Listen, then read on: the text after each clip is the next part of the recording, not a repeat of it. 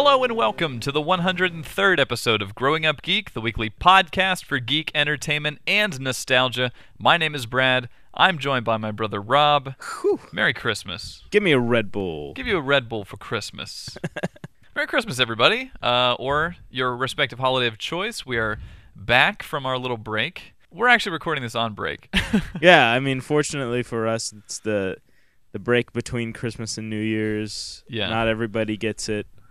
I hope that everybody played a lot of games, used a lot of technology, watched a lot of movies in the interim while we were off last week. But hey, how was your Christmas? My Christmas was good because I got to see you. I was there.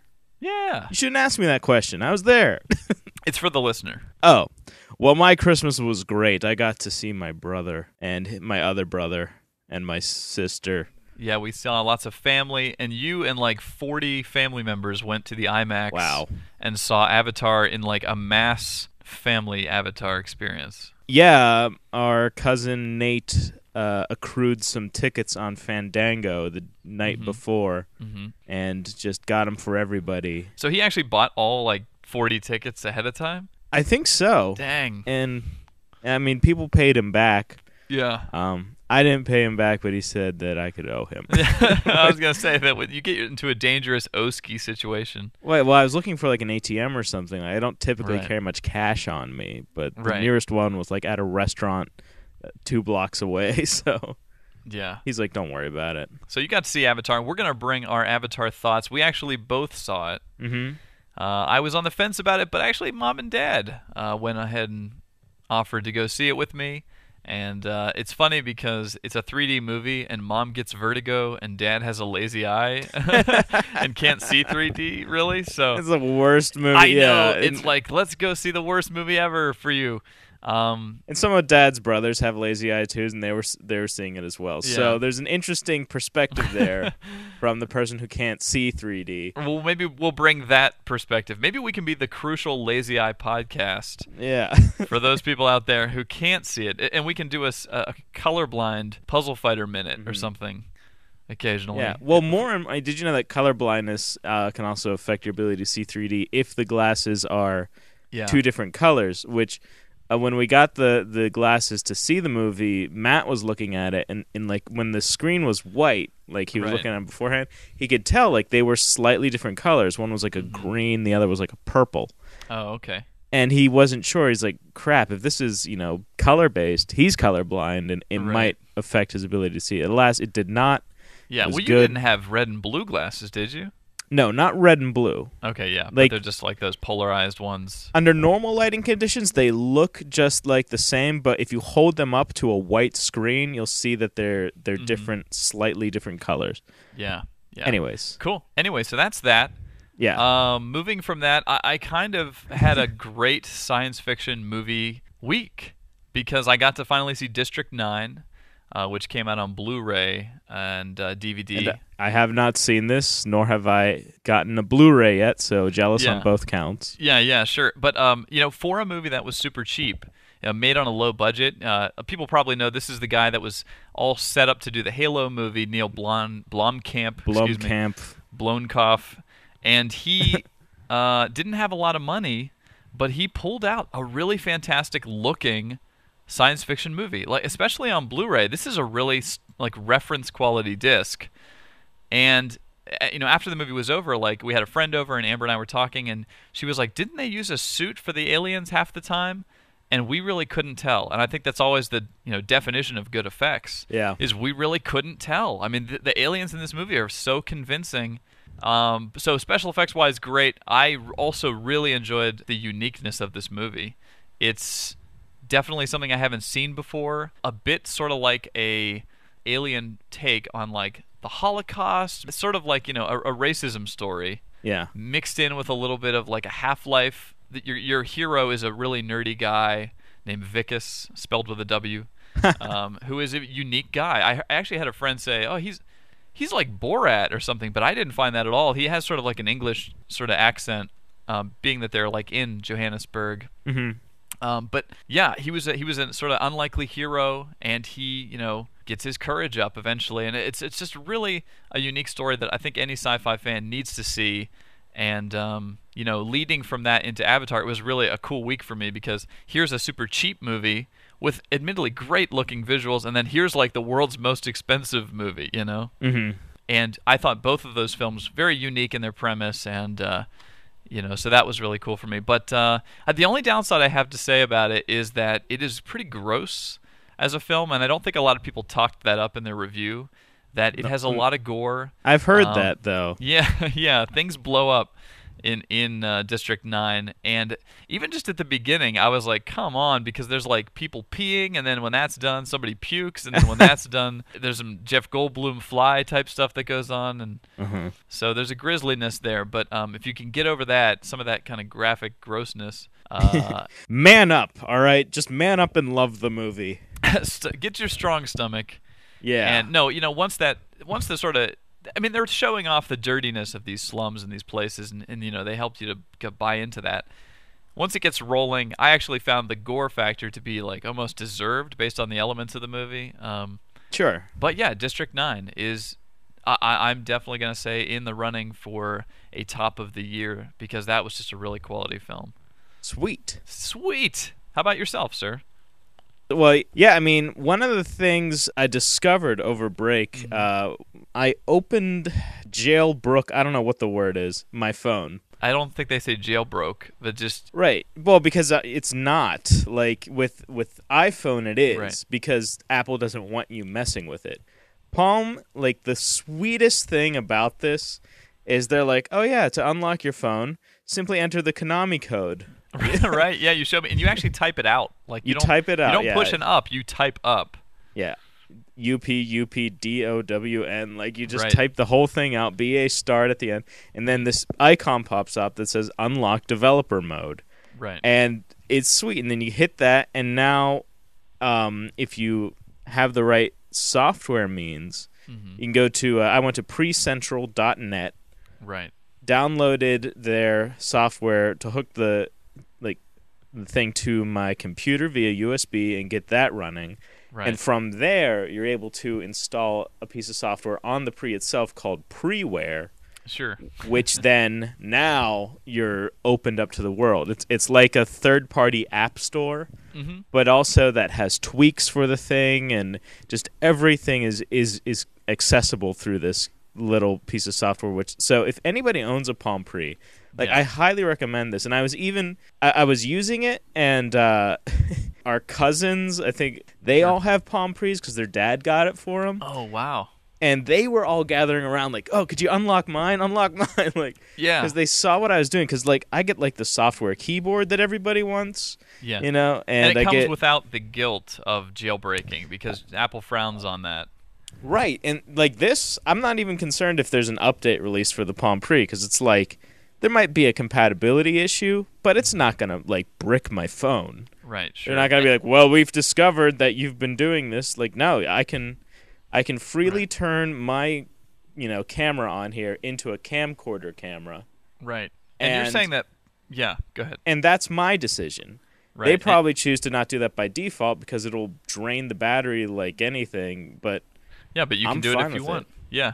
Yeah. And you can make apps. You were saying that there's also some sort of developer software that's very easy to use that Palm's trying to really push because they need apps. Yeah, the Aries app development. It's an in-browser app creator.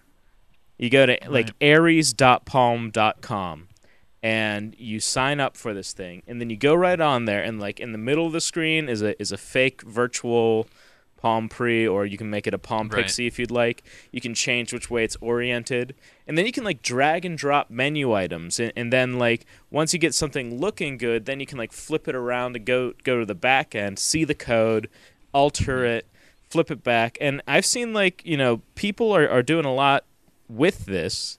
Even amateurs, they're like, I think on Gizmodo, the guy was like, I wonder if it works, and then a few seconds later, hey, it works. He made a button where you push one of the buttons and a cat meows. So you guys all have Palm Pres, and I think that's cool, although Matt's is horribly broken in such a way where the screen is splintered.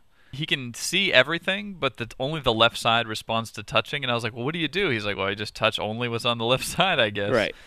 Well, he's going to take it to Sprint now to get that replaced. Mm-hmm. He has the security warranty thing on that, so it should only be like a $50 or $100 deductible. Right. To get that fixed, if even. He might be able to smooth talk him into just replacing it. But yeah. Ultimately, like, I think it's a good showing on Palm's behalf because they are faltering. People aren't as excited about them in the news, but I don't think they're going down without a fight. This Aries thing is beyond anything Apple or Android are offering. Look, it's going to make it easy to make apps, and hopefully one day this app store goes out of beta. And that's so crazy because Palm used to be the leader. Palm was the thing, everybody had a Palm Pilot.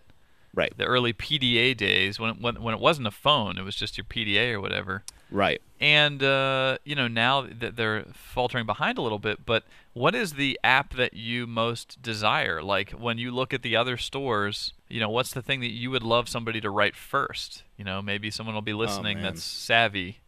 Well, I'm excited about anything that's kind of the reality-enhancing stuff that's recently come out. Right. You were showing me, the star map where you can point it in any direction. Yeah. You can see, like, tweet locations. And I was using Layar. Layar is this one where you actually overlay a layer over reality, and it sort of turns you into the Terminator where you see what you're looking for, and it's like, here is pizza nearby you, and it literally shows a pizza floating in midair.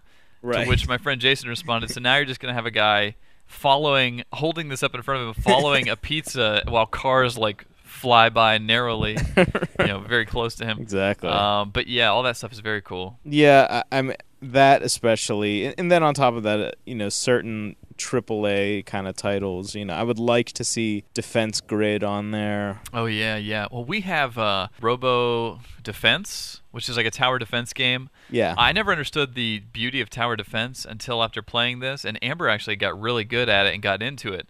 It's like one of the few tower defense on Android, but it's Command and Conquer, but it strips it down to just here they come.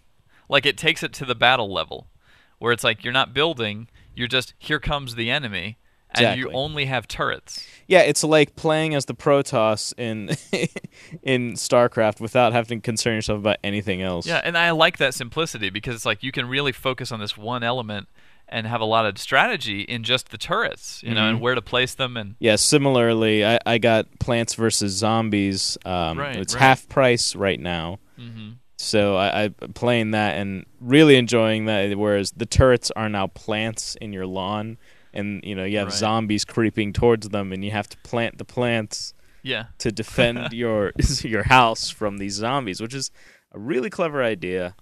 That's great, and it's one of those games that issues hopefully the end of zombie-based games so that we can finally bring in Viking-based games in 2010. Yes. That's my wish. My Christmas wish is that we can stop pirates and zombies and move to Vikings. I hope so too, and maybe Blizzard will bring back the Lost Vikings.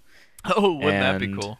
And because they said they haven't given up on consoles necessarily. Yeah. And their last console game was the Lost Vikings for the Super Nintendo. Right, exactly. So your Palm is unlocked.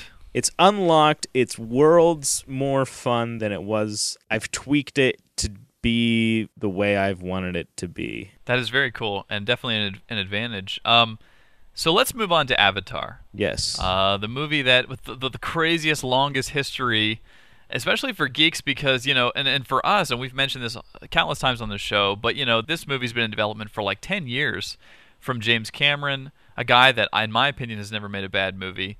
And then there was this massive, great geek reaction at Comic-Con to the 3D footage. Tons of websites updated with, great reviews. Oh, man, it's the greatest CG I've ever seen, yada, yada, yada. Mm-hmm. Cut to a month later when we all get our hands on the trailer and we all vomit in unison into a bucket, because it just looks like Delgo. I mean, it looked like a CG, crappy, animated movie. And something about it wasn't translating. That was sort of the hint that I was getting. And I was like, you know what? I barely want to see it, but we got to see it just to know. And then you obviously saw it in IMAX. Did James Cameron make a bad movie? Or what? Did he make a bad movie or what? How were you going into this after all of the ups and downs? Low expectations? Oh, I was going in with, actually, I would say raised expectations, because as much as I wanted to avoid the press, it started to creep in. You know, people started talking about this movie and buzzing about it, and I was seeing tweets about it and stuff like that. Mm-hmm. So, that being said, here's my little tweet about this movie. Sure. I liked it. I think James Cameron has delivered a great movie here. And despite some weird things that you could be like, well, you know, I don't think it lived up to this, that, or the other thing. Mm-hmm. But man, does it deliver just a great movie experience.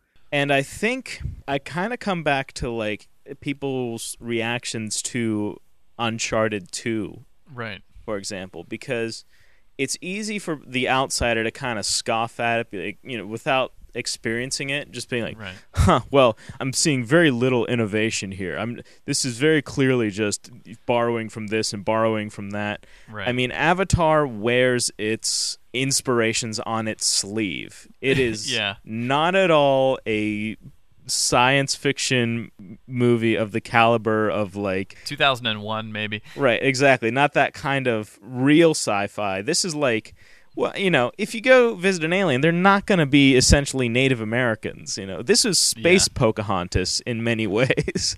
It is. There's a whole cowboy and Indian vibe. Yeah. And, you know, I will say also, like you said, James Cameron is sort of pulling from his past movies here. You've got Marines, you've got Sigourney Weaver, you've got a guy in a mech suit, or many mech suits, the corporate guy who is evil, you know, brings memories of Paul Reiser, you know, all that stuff. So, and he wrote this. And I don't know, I have to look and see, you know, if he wrote everything in the past as well. But I think there was definitely some echoes of some of that. Yeah, there definitely is, but James Cameron stuck to what he knew, and in the end, executed it all near flawlessly. Like, I have trouble thinking of something that I would have changed about this movie. Right. So let me rewind back here and say it's clear to me that his goal was to take you to an alien world. Right. And to do so in the best possible way he could. And that is using this IMAX technology, using advanced 3D technology, and using a story that, you know, maybe is not the most original thing, but I think that it's established enough so that people can relate to it. They won't be thrown off guard by, like, kind of the weirdness of it all. No, I was going to say, I think the story actually serves the technology very well, because we have a guy who is going to go through this new vision into this foreign place and sort of look through new eyes. And, you know, maybe I'm reading too much into it, but I felt like really it was the perfect thing to do to show off a new technology or some, you know, amazing 3D kind of visuals, is to say, you know, we've never been here, we're going to go there now, and then when you're in, you're like, I am kind of experiencing something different. Yeah. And you used the word experience before, and I really think that's what I would sum it up as for me too. Yeah. I thought it was really good, and I think it's best as an experience. Like, it's a ride. It's Disneyland. I don't think this is going to work so well on DVD. I think that was part of the problem with all these trailers, was that we're looking on these little 2D screens, and we're not getting the full, you know, sense of it. But in 3D, in a nice big theater, it was an experience. You know, and one that I hadn't had before. Absolutely. And I guess we can say, you know, concerning the 3D, this is good 3D technology, but there's an inflection of question in my voice, because I think what makes it good is that it's not popping out at you. Oh, right. Like, the trailers before were for Alice in Wonderland and for this NASA thing. And, and they're all using, you know, cheap 3D tricks, you know. Like, I did jump in my seat when that piranha shot out, because I was like, oh! Right, things are just flying at you and blah. And then Avatar starts up, and firstly, like, everything just seems a little bit further back, a little bit less 3D, you know. It's all kind of, it's there. It has texture, it has dimension to it. I think somebody put it this way, is the movie was directed without 3D in mind. Sort of, yeah. Oh, I'm sure it was with 3D in mind, but yeah, it doesn't wear that on its sleeve. What I like about it is that you yeah, you look down a hallway and you see the depth, or there's a flower in front of you and you would like to focus on that and kind of just observe it, and you kind of feel like you can. Yeah. You know what I mean? Like you must feel like you're sort of in the space and you can just kind of soak it in. Now, when I say that, a lot of people are going to picture, holy crap, it's like virtual reality. It's still a little bit blurry, at least in my. I know I also wear glasses under my glasses, but Yeah. they're converging two images together. You still see a little bit of the blur, but for the most part, I was able to forget that a lot of the time and just kind of experience the depth. Yeah, it's not mind-blowing. It still relies on very, established technologies, very affordable technologies. It's like you could have everybody sit down in a room and strap on 3D goggles, and that's it. Like strap on virtual reality helmets, and they all just watch the movie on their own screens. But that's not possible. Talk about your IMAX experience a little bit, because you said you were like shoved all the way into the front row. I didn't see this in IMAX, and I actually was wondering if they were going to be. Now, I will say it was a rectangular screen at Lowe's when I saw it just in 3D. Mm-hmm. What was it like in IMAX? That's like a large square screen, isn't it? Yeah, I joked to Matt, is like, this kind of looks like it's going back to 3:4 aspect ratio. Right. But it's huge, Sure. It really, where we sat, it filled the field of vision.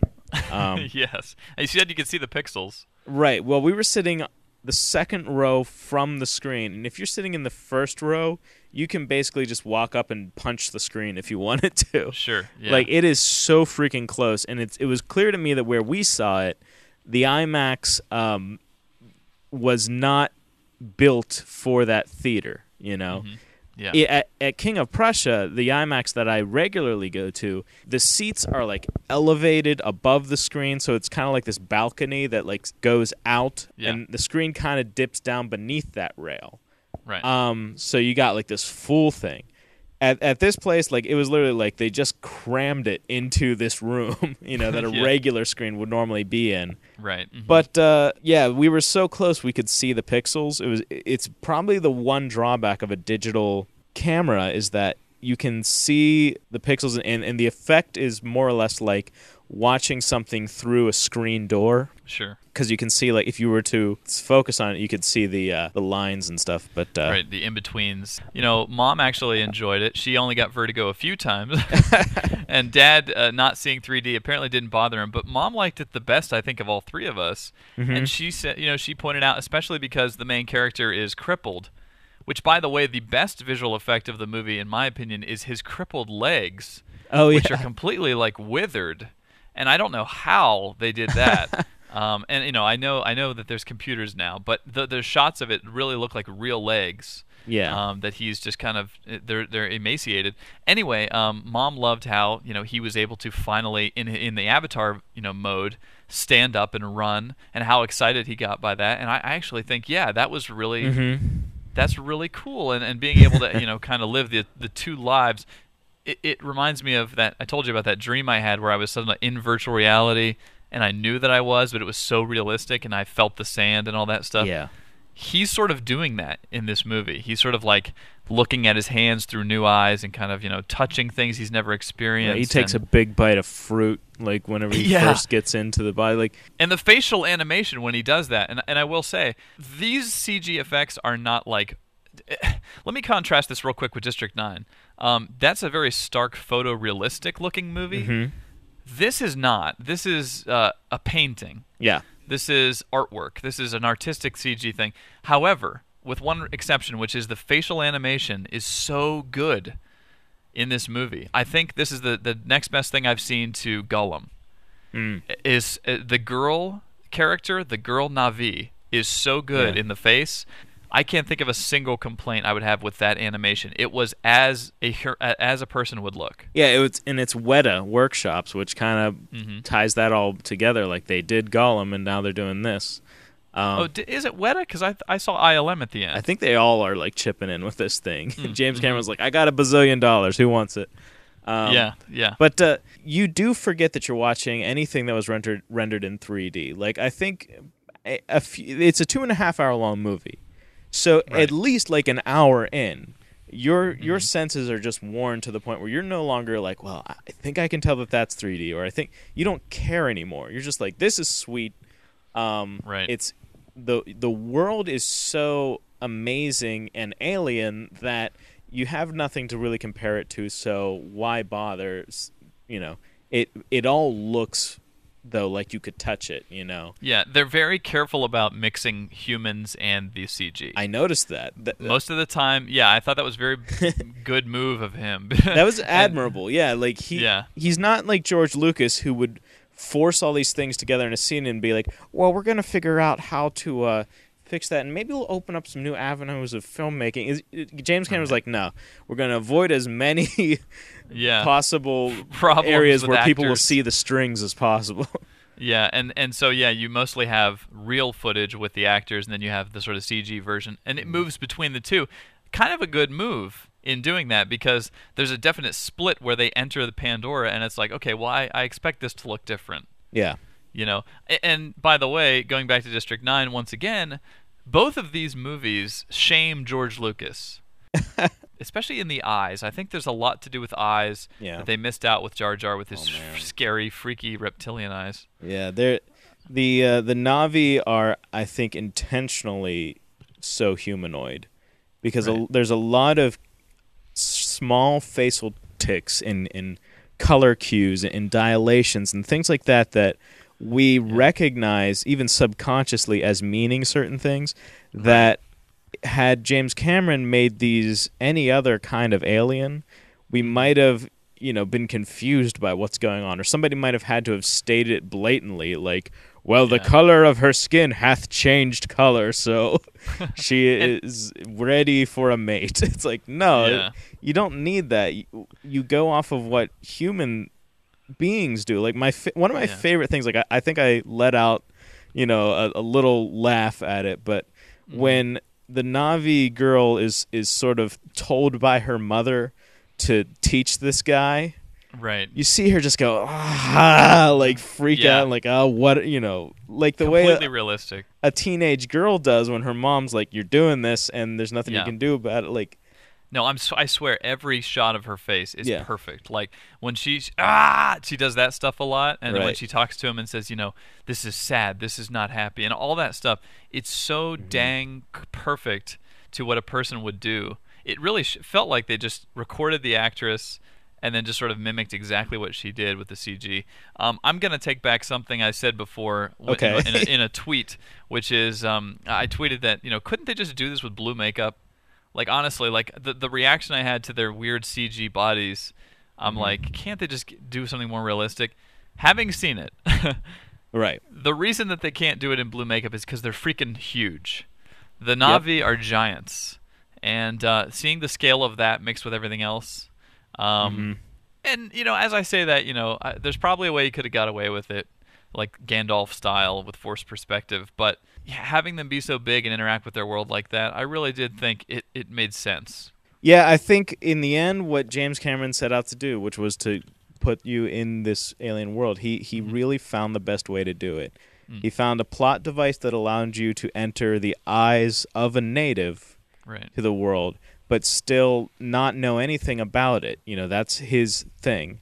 And so you still are learning about how this world functions. Yeah. He also found I thought it was neat where they placed this, which is years down the road from initial contact, so that there's no point where they're trying to learn each other's language or anything like that. Like they get past that. Yeah. Sure. The natives, the Na'vi are already aware of this whole Avatar project. Right. So there's no, like situation where it's this, well, you lied to me about who you are, and I don't understand. Like, that's out in the open already. All of this stuff is out in the open, so that we can just sit back and learn about this world, how they interact with creatures, how they interact with plants, how their society is structured, and just enjoy it. And I think by putting it in this kind of like I said, space Pocahontas, but also maybe a better thing is Dune, as far as like where this narrative is borrowed from. By doing that sort of conservation film, where normally it would be about appreciating the Earth and what that was. Yeah. It's a great way to have us appreciate Pandora. Yeah, it's interesting that he's always had the Marines as the good guys. Yeah. And here's the first time where James Cameron puts all that Marine and military technology in, but makes them the villain. Yeah. You know, and we are on the side of the organic blue, people, something that he hasn't.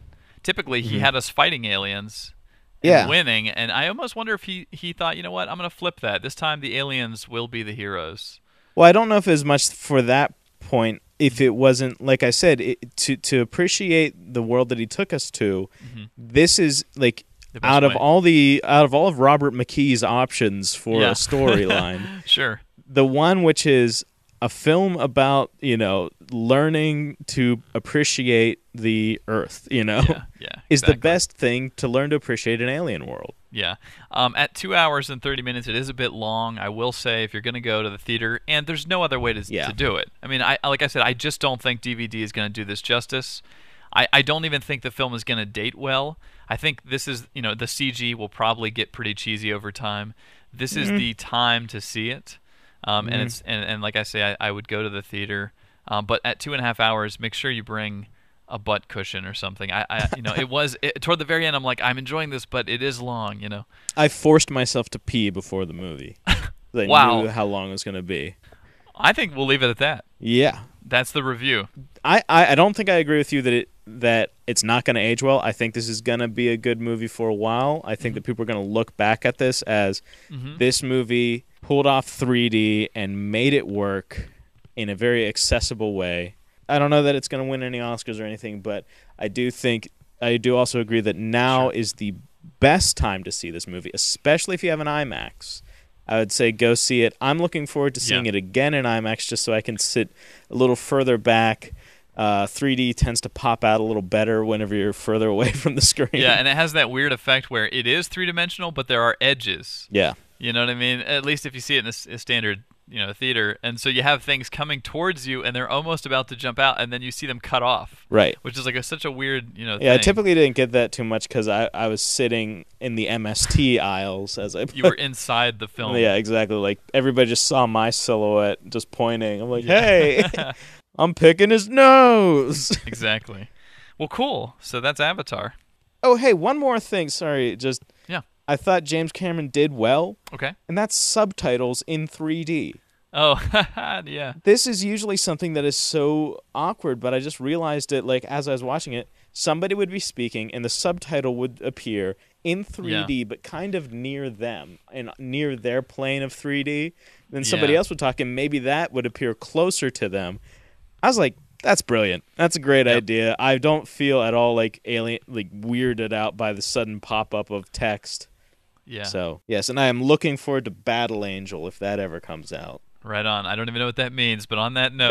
That's his next... Oh, wow. That's the project he started before this one. Yeah. And then bumped over to do Avatar, and then he'll bring back... And it's based on an anime. Okay. A female heroine, I assume? Or like a female hero? No, I think it refers to flying mechs in outer space. Perfect. Yeah. So that is Avatar. And before we close our show, we always like to get a little nostalgic and reminisce about growing up geek. This week, gonna bust something out of the technology graveyard once again. Way before there was an iPhone. That's right. The bones. Yeah, you can smell the bones. Way before there was an iPhone, there was an iPac, the compact iPac. Yes, indeed, and I had one. A PDA that you had. And I want to talk about that, but also about how you and I, and we were talking about this over the holiday break, you and I have always pretended to have what doesn't exist yet. Yes. So the iPac was not an iPhone, but we wanted it to be. We did. I immediately was like, this thing needs a phone. Yeah. The iPac was this touchscreen, Windows-based, which was a mistake, admittedly. It was by HP. And it was cool. It was a PDA. It did its stuff, but man, at the end of the day, it was terrible. Like there was no keyboard for it, so I had to have like this keyboard that I would open up and would like fold in 4 places, so it would like fold out, and then I'd put it in there and I'd type. And at the end of the day, I was like, man, why don't I just have a laptop? Yeah, it was such a Yeah, and that's exactly the thing that I went through with the Sidekick. Was, oh man, it was like a portable computer. Heck yeah! Well, a portable in my pocket computer is what I Right. pictured, and then when actually using it, it was like this pales compared to my laptop. Really And I think does. we just wanted the Pre and the iPhone and the Droid, and they just didn't exist yet. So we took the. It was almost like it was almost like we're from the future, and we're just like, what can I use today that's the closest thing possible? Well, I'll grab this Hmm. iPack. Yeah, I mean, Matt got the one of the earliest MP3 He did, players way before the iPod came out. right? Because we wanted that, even though it cost way more and it wasn't really as portable and it had AA batteries that died every second and it could only hold like 15 songs. Yeah, It's I think like, it was like 12 songs. yeah, it was like, nah, but man, look, I'm putting MP3s onto a portable device. And that's Exactly. going to be awesome whenever this is better. When this is better, it will be awesome. Exactly. I'm like thinking I had the Freestyle Pro, But yeah, that was pre-Wiimote, right? I mean, that was like motion pre control. Wiimote, pre Yeah. anything that like that. Yeah, and Yeah, and I think the most embarrassing of all of our, we want this now, but it doesn't exist, so here's Mhm. the hack, was Rock Band. Because you and I, for a long time, when you would come home for summer break, you would always bring your guitar, and Yep. you would play real guitar, while I, on the keyboard, would pretend to play the drums. We had this, like giant Casio keyboard or whatever it was, Right. with like the,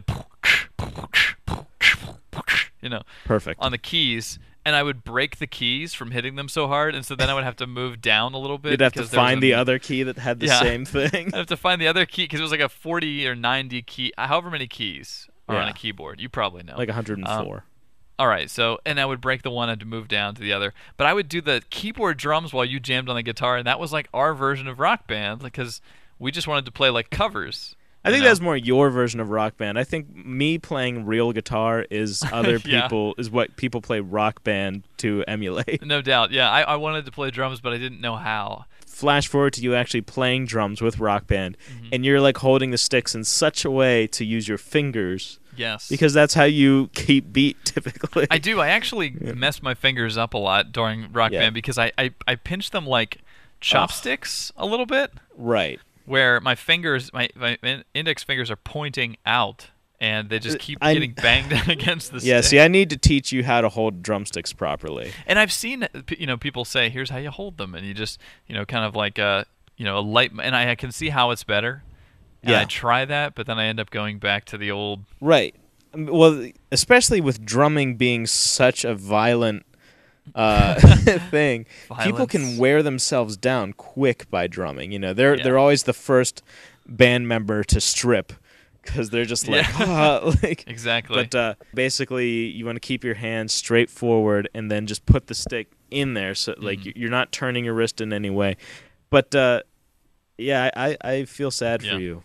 And I feel sad for myself sometimes, and especially whenever that was my version of Rock Band and your version of the iPhone and the Sidekick and all this ghetto stuff, and it continues to Yep. happen because I really think that things like Instant Stream and things like Rhapsody are just the precursor to the service that we really want, which is the all-encompassing music/video, / movie service that gives us all of it. Here's you a know? good question. Like, why isn't Zune doing video on demand? Right. Like, Well, and the technology on the 360 is so good. Right. The new update is so good. They need to just do that as a streaming service. well, they have Zune Pass already for the music, So Right, they do. here's a service that has video and has music and has games and portable devices to support it. And like, all right, so you have your $14.99 a month Zune Pass for Right. music. Why not say, and for $20 a month, you can have, Zune Pass Pro, which has every freaking thing. I bet it's going to happen, because they are positioning that icon right next to the Netflix icon. Gosh, though, Netflix catalog continues to grow. So. Oh, yeah. But anyway, that is the future today. I'm going to just submit my little thing here, which is that I do believe that the Wii is the future today. Okay. That it's not quite where people want it to be. That's obvious because of things like Wii Motion Plus and stuff like that. Mm-hmm. But I don't think Natal is going to do it. Maybe the Sony thing, Yeah. But I think in the end, it'll be a combination of Sony and Natal. And something that records your voice or something like that. Yeah, just all forms of input are covered. Yeah. They made a very crucial point at the Sony thing, which was the guy picked up a gun and shot it. Yeah. And he said, there's certain things that you need a trigger for. True. And I was like, oh, man, Natal's not going to have any guns. Right. And it doesn't recognize fingers. They recently pointed out, your hands are just sort of blobs to Natal. There isn't like the sort of fine definition. That should be question number one anytime somebody's designing a new controller. Does it support guns? Good point. Yeah, because I don't think that's going anywhere in terms of gaming. Yeah, people love guns. Yeah, and they will make new forms of gaming when these are the main control inputs, but I don't think you're going to see the end of guns. Yeah, not anytime soon. So that is our show this week. Thank you for listening. If you want to follow Rob or I throughout the week on Twitter, you may do so at twitter.com/GUGBrad and GUGRob. You can also send us an email if you have a question and you'd like us to read it on the show. That is mail@growing-up-geek.com. Once again, my name is Brad. I see you. And we'll see you next week.